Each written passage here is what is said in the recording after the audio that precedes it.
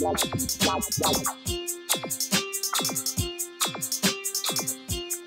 going to talk a little bit about effective Java and what's new in the 3rd edition, and then go over some of the items that they've listed.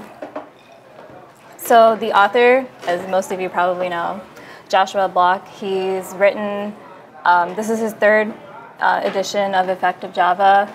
He won an award for the first one, and he's worked at Sun Microsystems, Google. He's famous for working on the Java collections framework and even the math package. It's just a bit about him. And the 1st edition was written in 2001, so it's about 17 years ago. And then the 2nd edition was released about 10 years ago that included updates from Java 5 and 6. And the 3rd edition was released last year, and they kind of touch on Java 7, 8, and even 9. So for the 3rd edition, they focus on a few fundamental libraries, such as lang, util, IO, and even some of the subpackages, the util, concurrent, and function. And in total, he lists 90 items, and each item conveys one rule that he strongly believes or he kind of points out.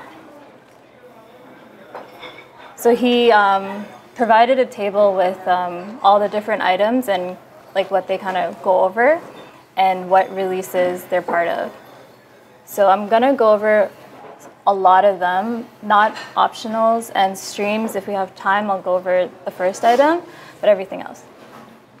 And in order, not in this order, in numerical order.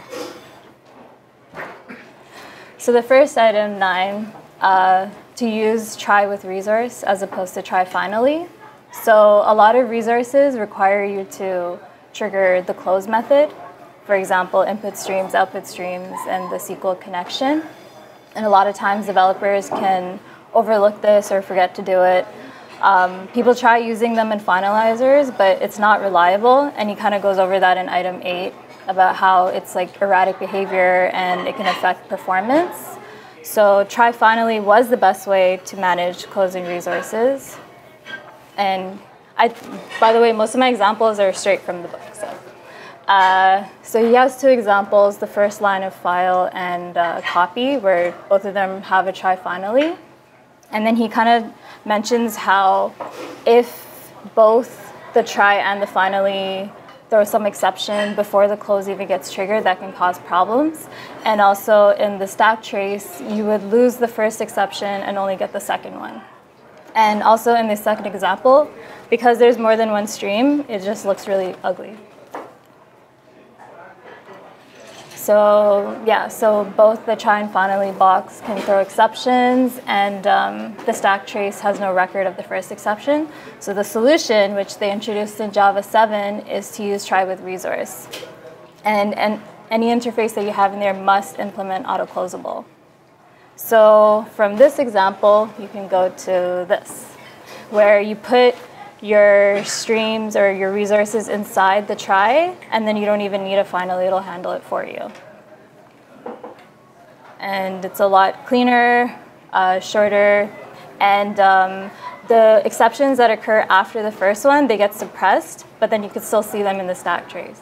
So you get everything that you need. Oh, and also you can include a catch so that you can return default values if needed. So that's the first item. And then I took some quotes from the book, thought people might like. Always use try with resource in preference to try finally when working with resources that must be closed. The resulting code is shorter and clearer, and the exceptions that it generates are more useful. So the next item is minimize the accessibility of classes and members. And I think he highlighted this one because he kind of briefly goes over modules in them, which is part of Java 9. So when you create your classes or your packages, you generally try to separate your API from the implementation so that the inner logic isn't exposed to all the other components that are using it. And it also increases software reusability. So generally, your top-level classes, interfaces are package private or public, and package private for hiding the inner logic and public for the API. And he also advises that if one of your classes or interfaces is used only once, to nest it in the client class that's actually using it. And he kind of goes over that in item 24. So members, such as like fields, methods, there's the 4 access levels that I'm sure everyone knows. And his advice is when creating an API to make sure to design what is needed first, so like the bare minimal amount of stuff that needs to be exposed, and make sure everything else is private. And he also mentions that if you implement serializable, it can cause leaks because it uses like a default serializing form that basically exports everything from your class into the API. So then you kind of have to like support it forever. So general rules to follow. Instance fields of public classes are rarely public, and it should be rarely public or never because they're mutable and you don't want anything outside to change them.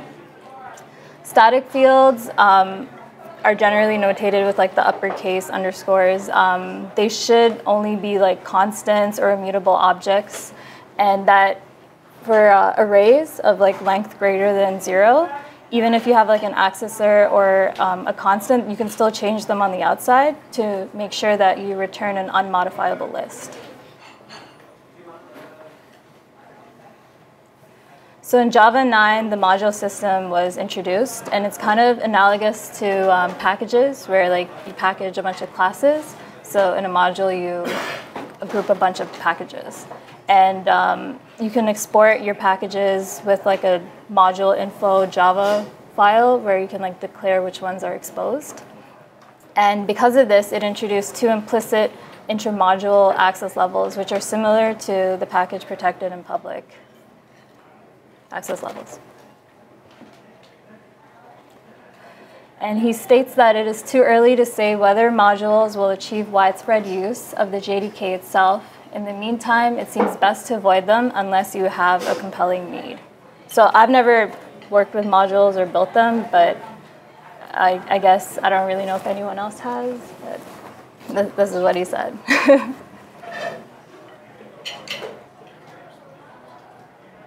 And yeah, so just to kind of summarize this item, each class or member should be as inaccessible as possible. Design a minimal API, and then make sure any sort of stray classes, members are not part of it. And don't expose fields that aren't constants and immutable. So item 21 is design interfaces for posterity. So before Java 8, anytime you would change your interface, everything would break. And now they have default methods that can be injected so that all implementations would get that method without any sort of issues. And this is an example of a default method that was added to the collections interface. That so anything that implements collection would get remove if. That basically takes a predicate. If true, it'll remove that element from the collection. So some of the pros is it's good to like add standardized methods for all implementations if the interface is kind of dictating what should be there. And it's fast and effective. A couple cons are that your code may compile but fail at runtime, because sometimes when you create these interfaces, you don't know what is being implemented outside of it, so it could cause issues. And also, the purpose of the class may be altered. So they brought up the synchronized collection, that its promise is to automatically synchronize around each method invocation. However, with the remove if, because that's a default method that it didn't know about, now it has that, and it can't deliver its promise. So until they override it, it's kind of not delivering its purpose. So the advice is default methods should be avoided unless critical. Combine generics and var args judiciously. So var args allow methods to take a variable number of arguments. You can have and number of arguments, and it'll turn them into like an object array. And it's considered a leaky abstraction because the array is created from that parameter. And if varargs are non-reifiable, then the compiler generates a warning. So this is my IDE. I have that flatten method that takes varargs, and then when I try to use it, this is the warning that I get. So I think most people would use the like that suppressed warnings unchecked to kind of avoid that warning from showing up in the compiler. So it's also prone to having heap pollution, where a variable of a parameterized type refers to an object that is not of that type. So in this dangerous method, you can see that objects or int list is being put into the first element of objects, which is a reference of the string lists. And then in the final line, the compiler does like a silent cast of string, and then it throws a class cast exception because of that. So then here as well, in the last couple lines, you can see that when pick2 is called, that would also throw a class cast exception because it does a silent string cast, but it returns an object, and object arrays are not a subtype of string arrays. Oh, and also the first method is very unsafe because you're basically exposing your object array.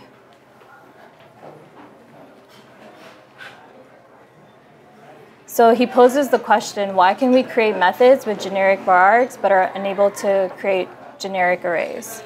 And the answer that he gave was that it's actually because it's very useful and common that the designers of Java were like okay with it. They were okay with the inconsistency. So in Java 7, they introduced the safe varargs annotation, so you don't have to use the suppressed warnings. And by using that annotation, you're stating that your method is type safe. Like you're providing that promise that your method is type safe. So here is the exact same method with safe varargs. So rule of thumb when ensuring that your methods are safe is that your method does not store anything in the varargs parameter array, and that your method does not make the array visible to untrusted code. Kind of like that to array. And instead of using varargs, you can also just create a list of lists. And list.of uses safe varargs, so you should be safe. If you choose to write a method with a generic or parameterized vararg parameter, first ensure that the method is type safe, and then annotate it with safe varargs so that it is not unpleasant to use.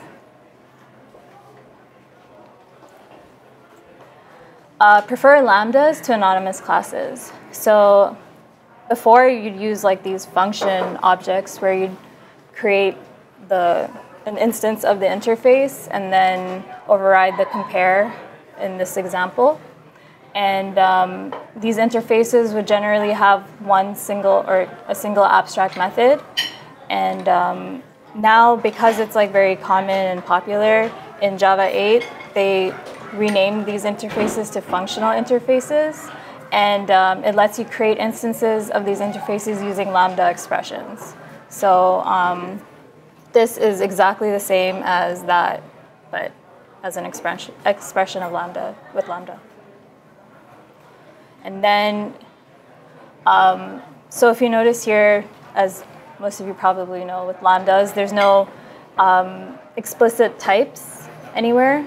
And what the compiler does, it uses type inference to decide what the types are. And it's good practice to not even provide the types unless it makes your code clearer or more easier to understand. And if the compiler cannot infer it, it'll just tell you to explicitly state what's needed. Oh, and it only works on parameterized types. So to make that previous example even simpler, Java 8 added a sort method to the list interface, and you can even pass in a comparator construction method, which is like that comparing int. Lambdas lack names and documentation. If a computation isn't self-explanatory or exceeds a few lines, don't put in a lambda. 1 line is ideal for a lambda, and 3 lines is a reasonable maximum. I guess a general rule of thumb. Some of the constraints are you're limited to a functional interface, so you can't create an instance with like multiple abstract methods, only a single abstract. And lambdas cannot obtain a reference of itself. If it needs to like deregister or something, it can't. Prefer method references to lambdas. So method references are much more succinct and they're cleaner. And if you have a bunch of parameters in your lambda, instead you could just use a method reference. However, those parameters and that logic that shows up in lambdas are documentation itself, and we're kind of losing that by using method references. And he suggests that if a lambda gets too complex, to actually just extract it into a method and then use it as a method reference. Sometimes lambdas could be more succinct than method references if it's in like the same class, for example, and you have a really long class name. It's easier to use the second option over there. So there are 6 types of method references: static, bound, unbound, class constructors, and array constructors. So static is probably what a lot of us are familiar with, just a method from a class, and it would take the argument and pass it to the method. For bound, it's when a receiving object is specified in the method reference, and it's kind of similar to static methods, and the function object takes the same argument as the referenced method. So in this example, the instance.now is after is being applied to the instance, and the argument's being passed into the method. Whereas unbound is the method is being applied to the argument being passed in. And constructor method references are just like factory objects to create.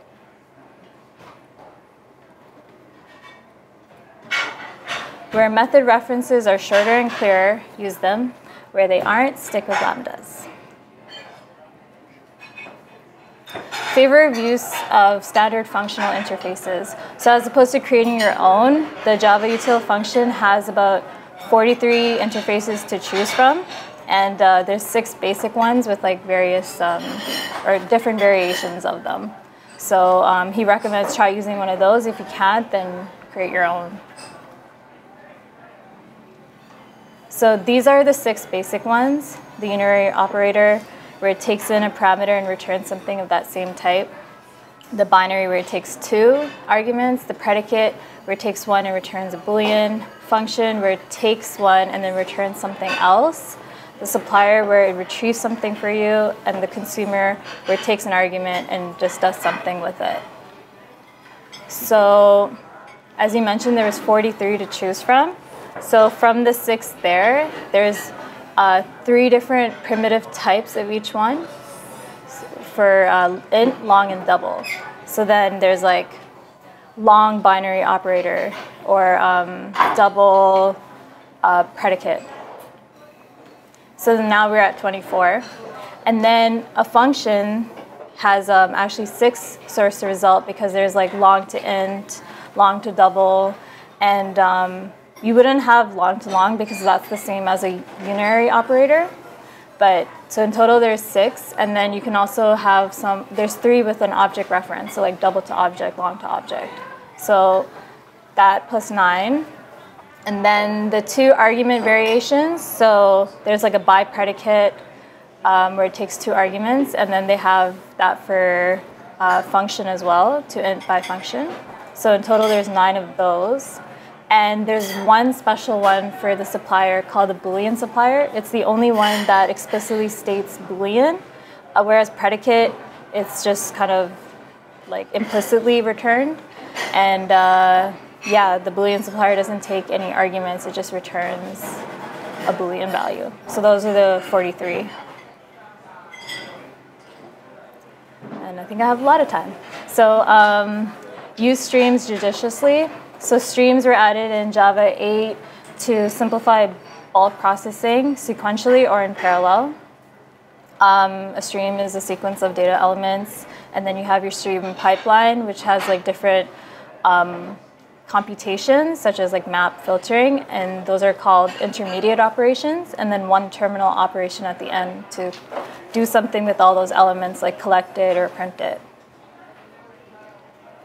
And overusing streams make programs hard to read and maintain. So in this example, it's basically taking an entire dictionary and getting all the words and creating buckets of anagrams. So it'd be like the key value is like an alphabetized version, and then the value would be a set of all the different anagrams in the dictionary. So you have a stream of your of the chars, and then that's going into the grouping by, and then you have another stream at the end. So it kind of gets very complicated and hard to read. So what he did was he extracted out the alphabetizing part, and he just separated that so that the first one looks a lot shorter and much more easier to read. Oh, and also in the alphabetized method, streams do not offer direct support for char. So here is an example of that, like hello world.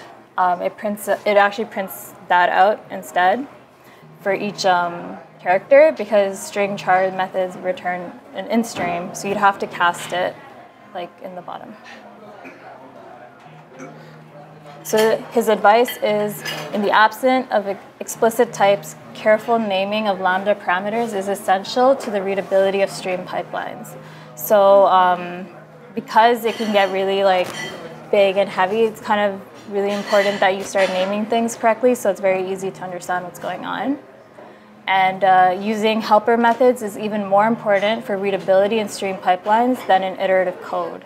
So like using the alphabetize. And if you're not sure whether a task is better served by streams or iteration, try both and see which works better for you. And that's it. That's really fast. And these are the resources I used. He has a GitHub of all the sample code that he uses in the book, and there's a talk of him doing on some of the stream and Lambda stuff. So, yeah.